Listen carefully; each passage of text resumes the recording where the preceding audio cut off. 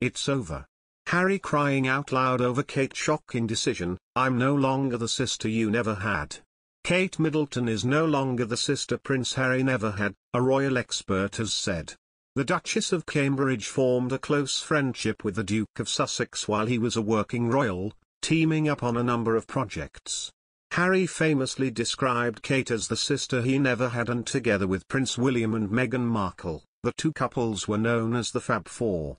But the group's relationship appeared to break down when Harry and Meghan quit royal life, and Kate and Harry's friendship is now said to be long in the past. Speaking to OK! Magazine, royal commentator Duncan Larkham said, Kate was, as Harry said, the sister he never had, and clearly that is not the case anymore. There was a time when Harry would have been instrumental in any celebrations or any fun that the couple were having, but those days are long in the past. A close insider told People that nearly 2 years into Meghan and Harry's departure and strained relationship with the family, Kate has been really upset about it all. One friend told the outlet that the only silver lining is William and Kate have a stronger relationship because of it. Everything with Harry and Meghan has been hugely stressful, but if anything, it's pulled her and William closer together, the source said. She was upset about it because William was so upset. Seeing her husband so distraught was tough. A friend added to People that generally, Kate is no pushover. She has an inner strength for sure. Kate has not said anything publicly about Meghan and Harry, nor did she ever defend them when the Duke and Duchess of Sussex were working royals and continually smeared by the British tabloids, to the point that Meghan sued the Mail on Sunday's publishers and won her case. It comes ahead of Kate's 40th birthday on January 9, expected to be a low-key event. And with Harry thousands of miles away in California, it's unlikely he will be heavily involved.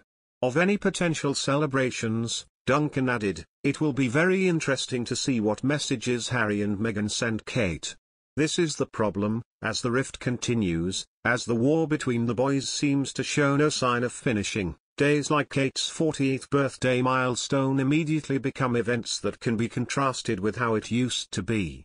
Kate was previously said to bring out Harry's fun side, with the pair showing a strong bond when Harry lived in the UK. In his best man's speech for his brother's wedding, Harry reportedly joked he gave Kate the thumbs up for having killer legs. But William has since called his wife the peacemaker between the brothers, with Kate stepping back at Prince Philip's funeral to allow them to speak.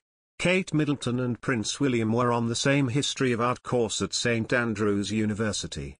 Their relationship began as a friendship before they started dating. It is not yet known how Kate will celebrate her birthday, which comes just a few months after Meghan celebrated her 40th in August.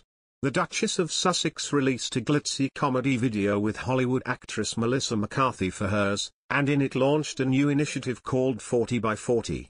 Duncan, however, said he does not expect Kate to follow suit, and it's unlikely the Duchess of Cambridge will announce anything.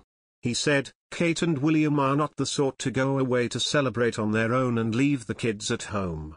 I think the same will apply to Kate's birthday as it does to Christmas. It will be low-key and it will be focused entirely on the family. Kate Middleton reportedly had to overcome a major hurdle in her life so that she could become of the royal family's strongest allies. According to royal commentator Ingrid Seward, Middleton used to be very shy and timid. But when she joined the royal family, she learned how important it is to be confident and have poise.